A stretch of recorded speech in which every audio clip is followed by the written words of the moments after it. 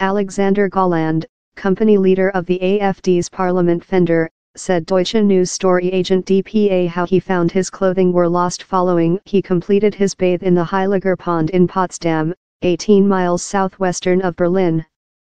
The burglar shouted, "Nazis don't requirement swimming entertainment," or "Down there's no bathing for Nazis there," on to print accountable. Gauland tell on the occurrence following a picture of him walked topless near a police force official began circulatory on public print. Police force are studying the identity theft and include not controlled out a policy reason, onto accountable. The AfD, that was shaped in 2014 as an against establishment side but won 91 seats in the Fed poll in September, has caused wrath amongst more than permissive and leftward-wing Germans in its against refugee, against Islam policies. Following the image of Gauland founded Tuesday, hundreds took to public print with the hashtag number Bade Spaß, swimming entertainment, to commentary.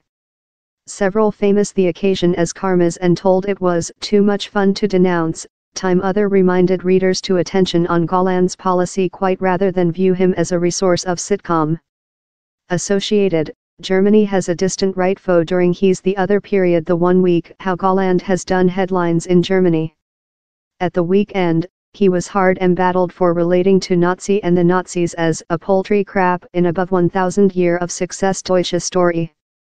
The comment was wide interpreted as an try to underestimate the crimes of the by the Nazi mode.